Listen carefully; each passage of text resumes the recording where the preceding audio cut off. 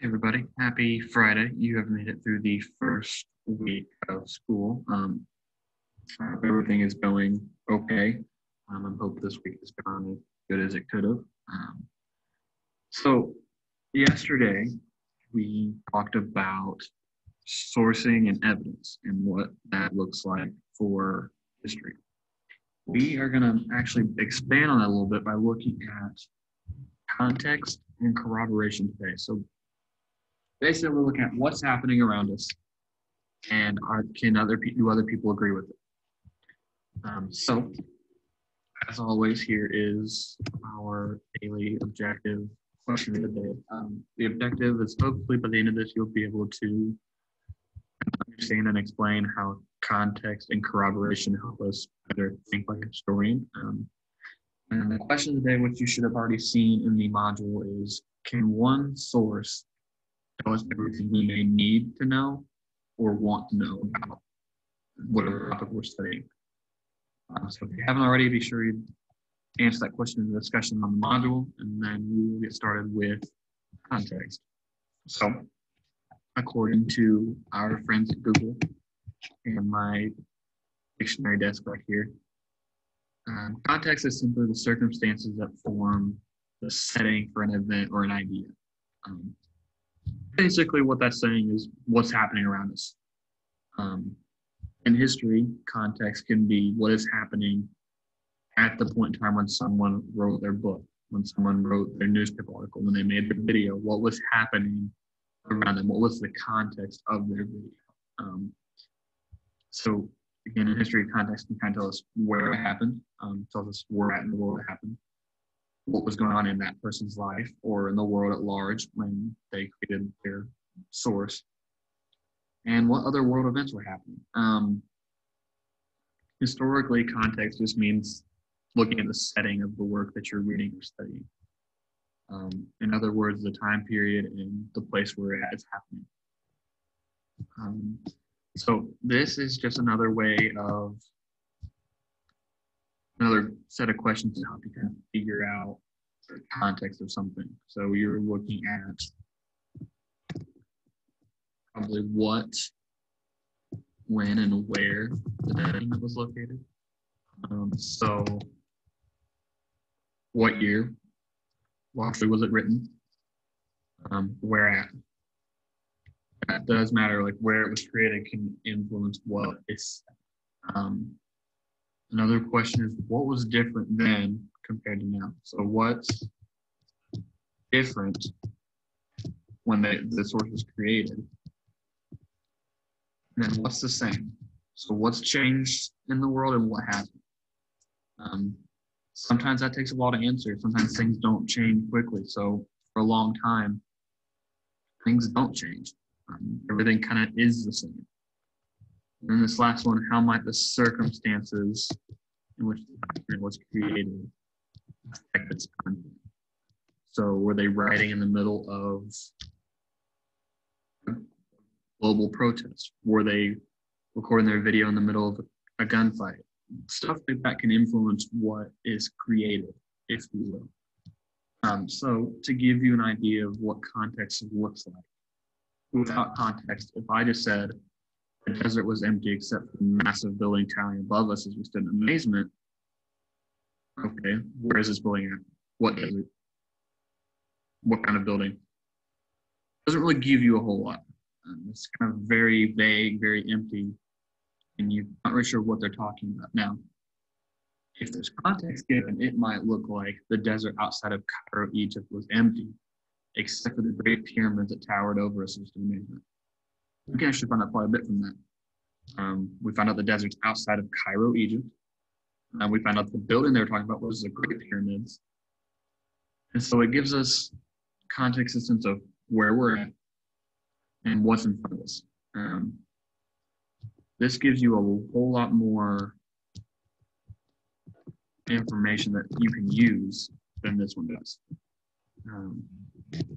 So the one on the right here, you can do a lot with. This one, very empty, very vague, doesn't really tell you what you need to know. So context, again, is just what's happening around the person around you. Corroboration, on the other hand, is do others agree? So again, I looked up the definition of this for you, and according to Google and the dictionary again, corroboration simply means to support with evidence or authority. So what that means for us is that oftentimes when we're studying something in history, one source isn't going to be enough. There's a whole host of reasons why one source may not give us everything we need to know. Another source might give us a different perspective. We might want, if it's a battle, we might want both sides' thoughts on it. If you only have one source, you're probably missing the other side's point of view. So we usually want at least 2 or 3 sources kind of confirming what is happening. So the more sources we have that are saying similar information, the more reliable that information probably is. So corroboration is just finding more than one source that is telling us the same thing. So basically, you can think of corroboration as, is there evidence from different sources telling us the same thing? So if you haven't noticed already, what we did yesterday with sourcing evidence relates directly to today when we're talking about context and corroboration. So corroboration, if you want to think of it this way, is when you find several pieces of evidence that tell the same story. So if you have 2 sources saying the same thing, they are corroborating each other by providing the same information. We can reliably assume that information is probably accurate. Again, just some other questions you might want to consider when you're trying to corroborate something is, what do other documents say? What do other sources tell you about this event? Do they agree? If not, fine. What could make someone disagree about something? What are other possible documents? Is there video of this event? Is there a song about this event that we might be able to listen to? Is there artwork? Code, what have you? The variety of sources you can find, the better. And then you might also want to think about what documents are the most reliable. Is there one set of documents that you feel is more reliable than another? Is one person more credible than another? So that's kind of what corroboration looks like. To give you another example, on Wednesday, you guys did the article about the explosion in Lebanon. One source, according to CNBC, the entire government of Lebanon resigned after that explosion. Okay. So your first thought would be, are there other sources, other news places saying the same thing?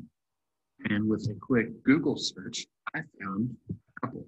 I found the New York Times had an article talking about how the government of Lebanon had resigned after the explosion. And then I also saw a CNN article that said pretty much the same thing. The government in Beirut also resigned due to the anger over the explosion in Beirut. So I have at least 2 other sources basically corroborating this one. So CNBC was my original.